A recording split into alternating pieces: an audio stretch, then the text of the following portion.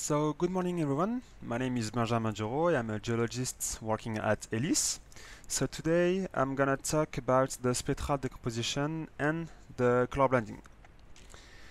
So here are the outlines that I'm going to follow. So the first thing that we're going to talk about are the attributes in real time. So I'm going to show you how we can get these. So you will see that it's very interactive to play with the frequency, because when we change the parameters on the fly, PaleoScan is going to update the display of the volume. So this is really handy in order to see the effects of the parameter that you're changing.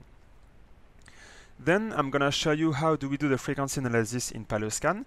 So how do we configure the right frequency filtering when we are using the frequency decomposition tool, so based on the amplitude spectrum.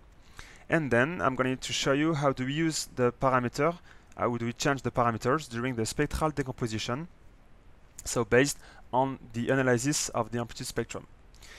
Of course, the aim of the frequency decomposition or the spectral decomposition will be to generate 3 volumes based on 3 different frequencies. And then the aim of this will be to color blend the 3 volumes in order to better track all the geological targets.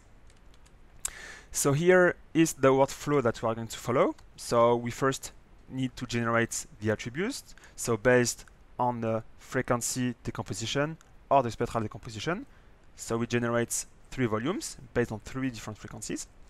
Then we map the 3 frequencies into the color blending, so we can here have a look either at the time slice of the volume or at the horizon slice if we have an horizon stack.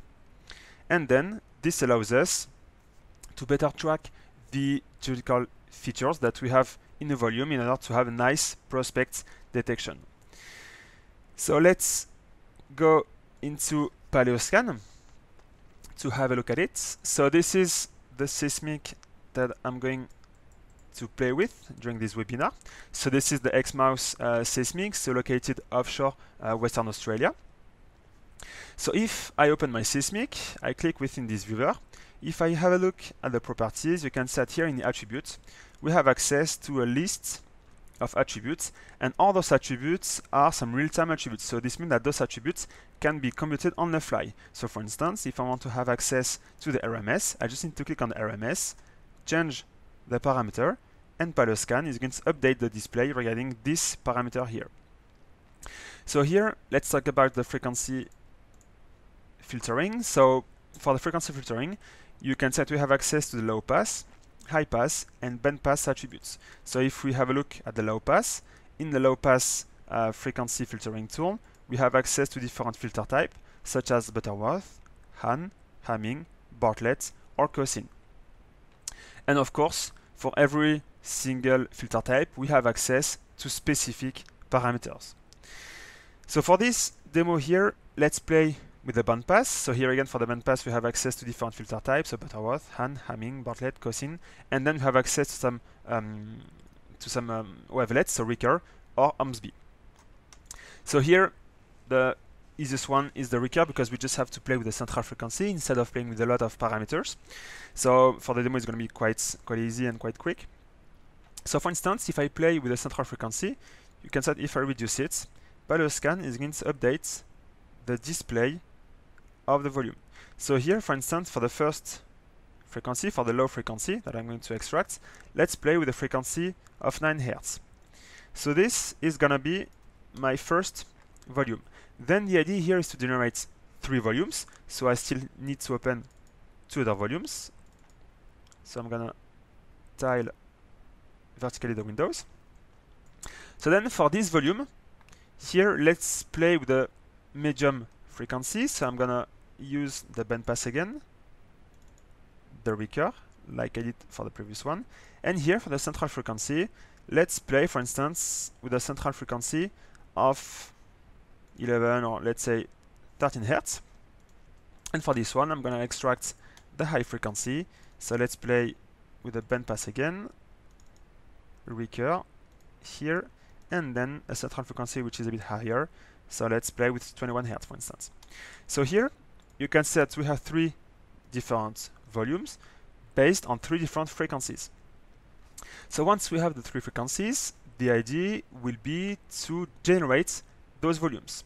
So we don't need to generate physically the volumes to have access to the inline and the crossline color blending. So for instance, I just can select this volume, click on the diskette here. So it's called bandpass low, because this is the low frequency.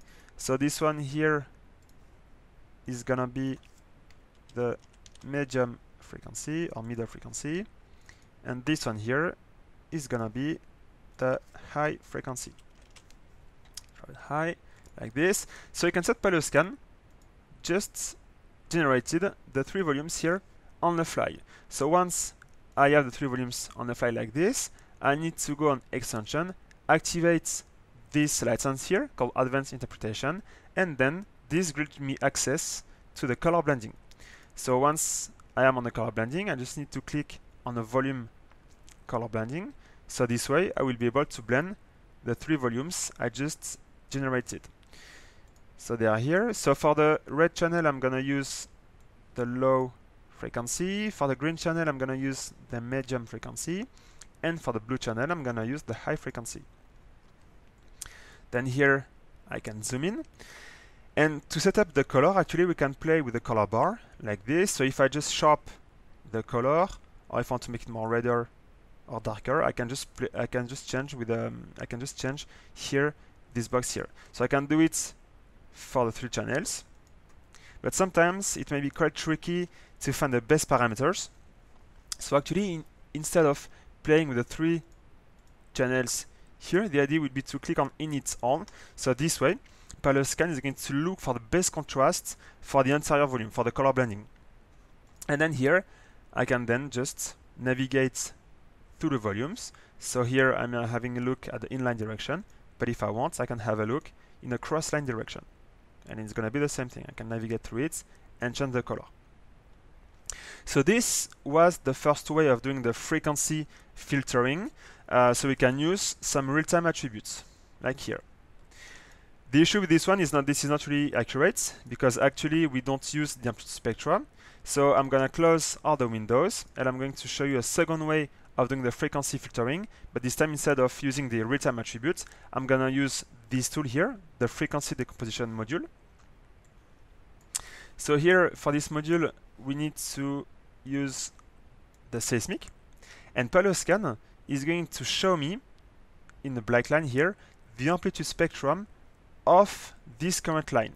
This means that if I change the line, you can see that PaleoScan is going to update the amplitude spectrum.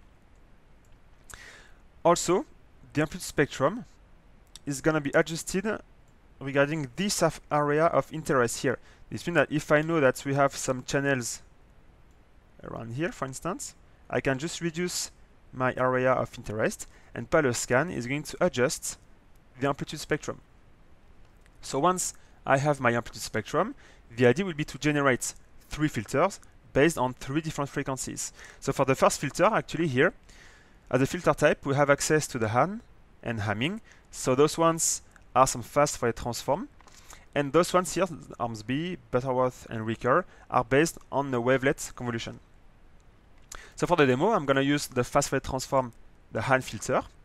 So here for the fast filter, I'm going to have access to the low cut, the low pass, the high pass, and the high cut parameters. So to change the parameters, I can either use the sliders like this, or I can just roll the mouse in this typing box here, so this way I can see the effects of the filtering. So here, for instance, for the first filter, let's play with a filter like this. Okay, so once I've set up the first filter, I can set up the second filter like this. So let's reduce maybe a bit this area like this. And so then once I have set up the second filter, I can set up the third filter. So I'm gonna include this one here to have a nice overlapping zone, for instance, like this. Okay, so then here I have my 3 different filters based on 3 different frequencies. So now the aim again will be to save those volumes. Okay, so it's done here again almost instantaneously.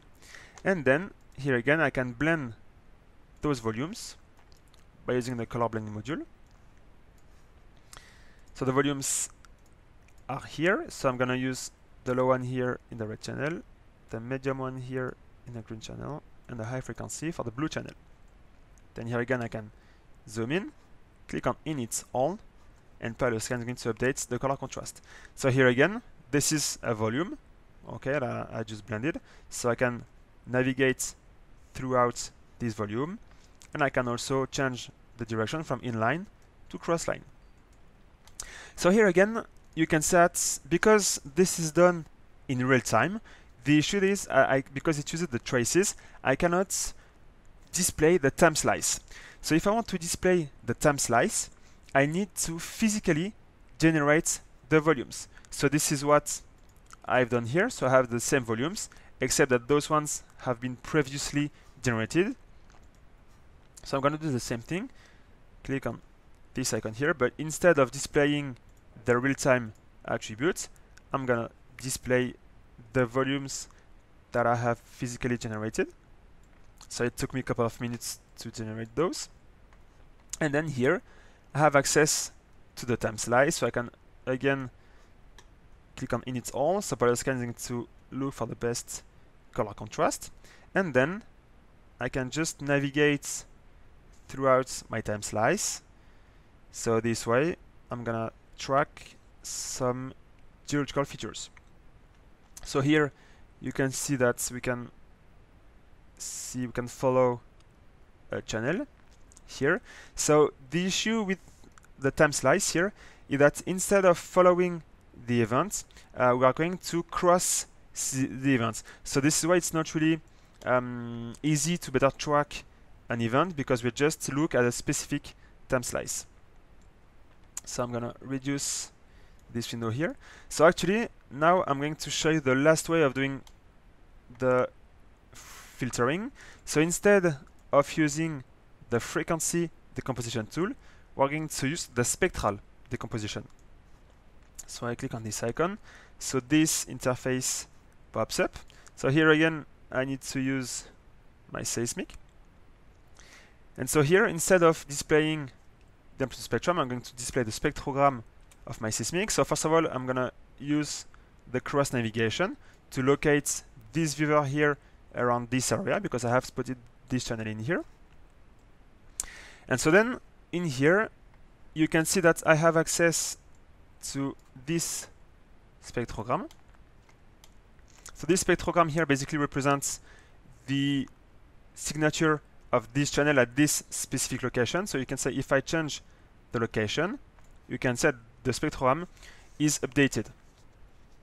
So to do the spectral decomposition, actually we have access to two methods.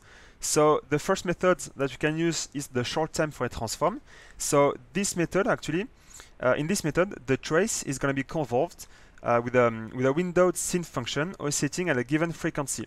So the parameters that we have to set up is the window size, and this window length has to be chosen for our required time accuracy. So for instance, if I change this window size, you can set now my frequency is going to be more accurate. So here, for instance, I'll play with this window size here at 60 milliseconds. So this gives us this frequency signature here for this channel. The second method that you can use is the continuous wavelet transform. So with this continuous wavelet transform, actually the trace is going to be convolved with the wavelet. So this could be a morlet or a recurve, and this is going to be convolved with a peak frequency corresponding to the required frequency. And of course, with this method, the time precision can automatically be adjusted according to the frequency that we're going to use. So here, for this demo, we're going to use the short time Fourier transform with a window length at 15 pixels or 60 milliseconds. So once we have this signature here, the idea will be to pick 3 frequencies. So I'm going to use this one for the low one, this one for the middle one, and this one for the high one.